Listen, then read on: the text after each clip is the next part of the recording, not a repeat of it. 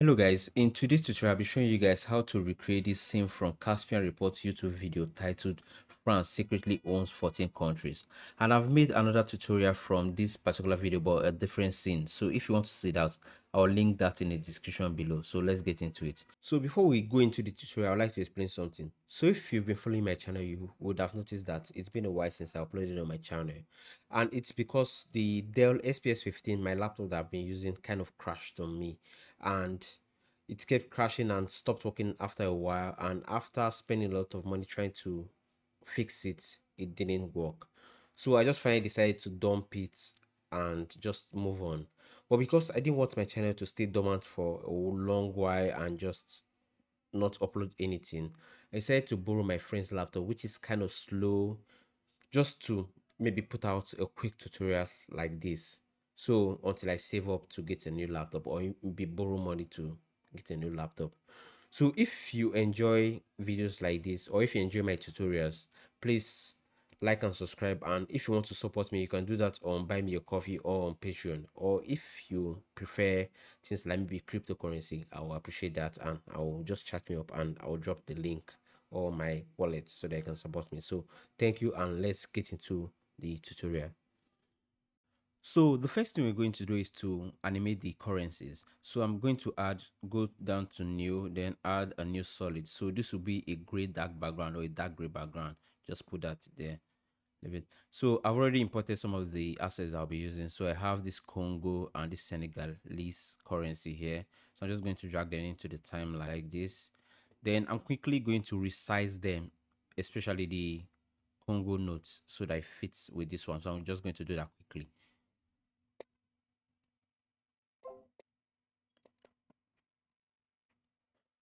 So once you're done resizing, just bring up the position for the top currency and slide it to the right like this. Just slide it off the screen just a little bit like this and leave it there.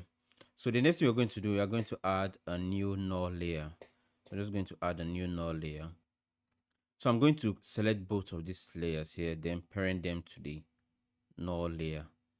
So I'm going to bring up the position of our null layer here, then drag this down like this, just off the screen like this, then set a keyframe there.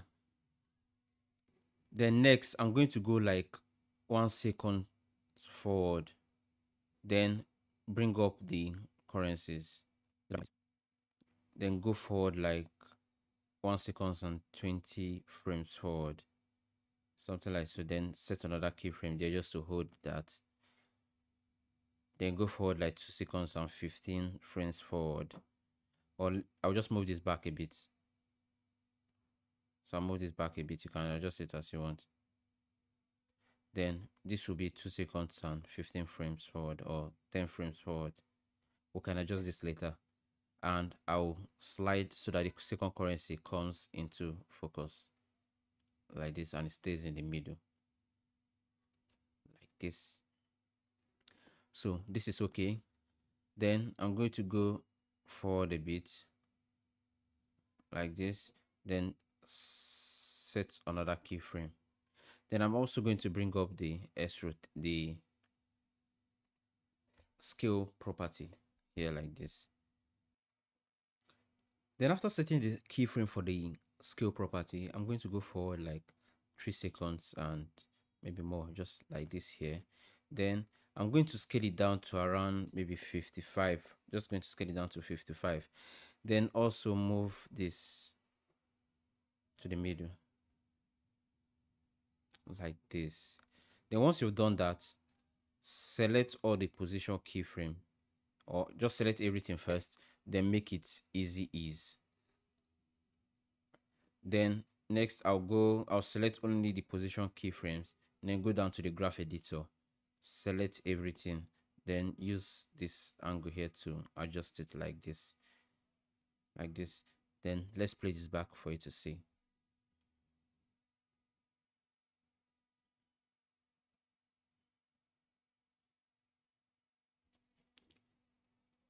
So you can maybe adjust the handle a bit to the right again, then also go back and do the same thing for the scale value.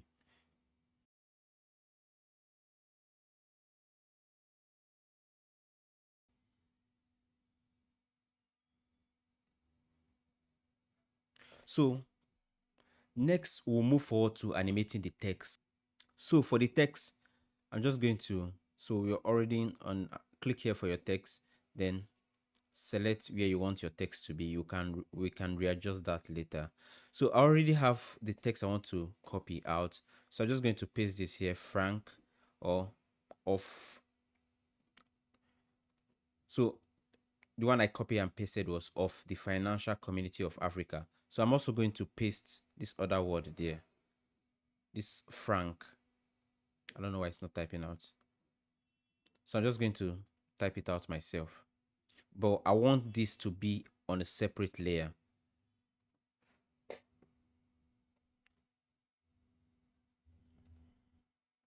and I'll make sure they are both aligned on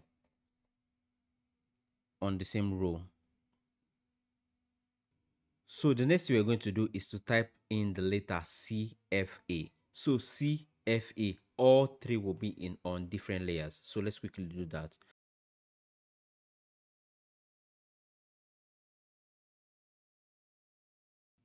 So once you're done typing out the letters, we'll align each of them to F will be here, C will be here, and A will be in Africa.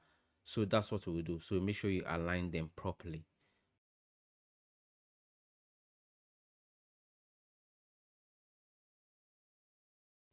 So once you're done aligning the text or the letters we just created here, so next thing, I'm just going to hide some of this our banknotes here so that it doesn't interrupt with what we have. Then for this layer here, for all of the text layer, I'm just going to highlight all of them, then move them to like 3 seconds forward, because that's where they will start begin to appear from. So I'll just go forward here. So for this text here of the financial community of Africa, I'm going to bring up the, so I'm just going to go down to 3 seconds, 10 seconds forward, like this. First, let me click all of them and move the timeline close to it, like this. So at this point, for this first layer here, which is of the financial community of Africa, I'm going to bring up the opacity keyframe, then set a keyframe here, then go forward a bit, like 3 seconds and 25, or let's just say 20, and make it and reduce it to down to 0. You can even bring it further, depends on how you want to customize it. Then for the franc, I'll bring up the position, go down to the middle of this, just where it starts animating from, set a keyframe there, then go further like this, then move it to the side.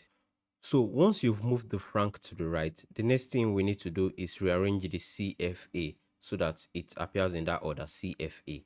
So I'll quickly do that.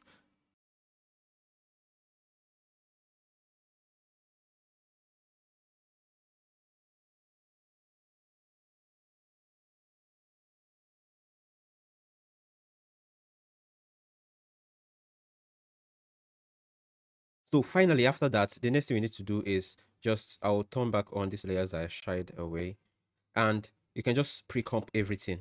Maybe pre-comp everything except for the dark gray background. I'm just going to pre-compose that.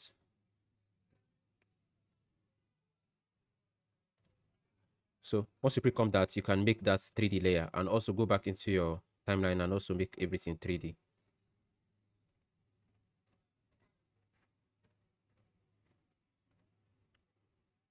So now you can just bring up the rotation of this and add some few 3D animations just to make your animation much more dynamic and so.